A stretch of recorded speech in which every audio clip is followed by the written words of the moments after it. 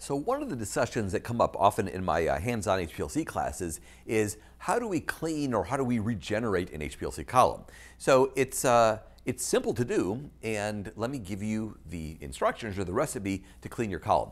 So I'll start off with an assumption. Let's assume that you're using a reversed phase column, which most of us are.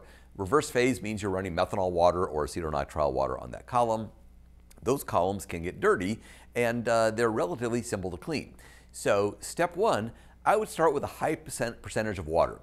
Now I know that sounds backwards because water is a weak solvent, but water is a great solvent for very polar things like all the buffers, the salts, the azo dyes, things that may have accumulated in the instrument.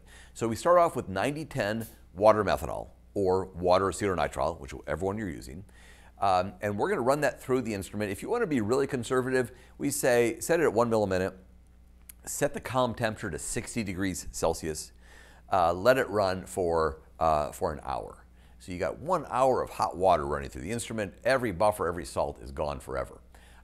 Step two, we just step it up to 100% acetonitrile or 100% methanol. You let it run there for an hour at 60 degrees Celsius.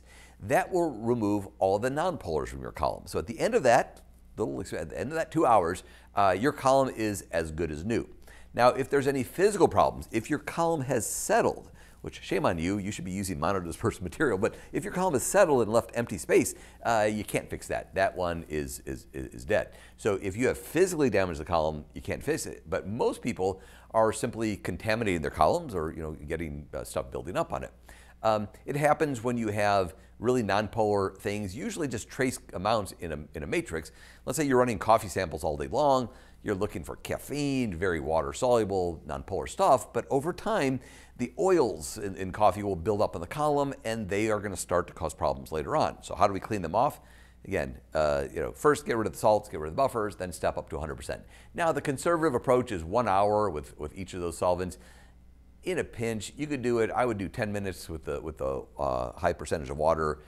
Do 20 minutes with the high percentage of with 100% acetonitrile. You're going to clean the column. Very few things on this planet can stick on a column under those conditions. So that will help you take care of any reversed phase columns. I think that's the majority of the people out there. If you have a specific one, a normal phase column, well, normal phase, you sort of do the opposite. Use hexane to clean it. If you're doing ion exchange, we typically use a very high salt content. A couple hundred millimolar of salt, and it depends if you're doing anion or cation exchange, but if you're doing it, you probably should know which one of those you're doing. So, so if you have more questions, feel free to let us know, and I'm happy to answer them. And if you want to come hang out with us, we do these 5-day classes here at Axion in Chicago where you get to take apart the instruments, put them back together, both HPLC and GC in the class. So keep the questions coming, and I'll keep sending you some answers.